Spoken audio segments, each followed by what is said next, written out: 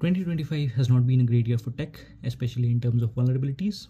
First it was NPM, then it was React Server, I think, and then MongoDB is the latest to join the list. So what is the problem with MongoDB? Consider you're working in a meeting room and you have a whiteboard.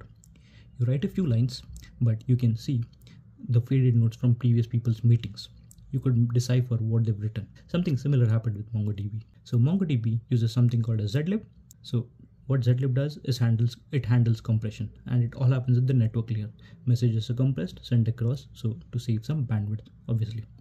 The problem is with the MongoDB implementation, when a message was sent and it was decompressed and the data was saved, instead of returning the length of the saved data, they just returned the entire memory address. So this line, return output.length, gave someone access to the memory which they should not have. They should have just gotten the length of the data which they've written, but instead it gave memory addresses.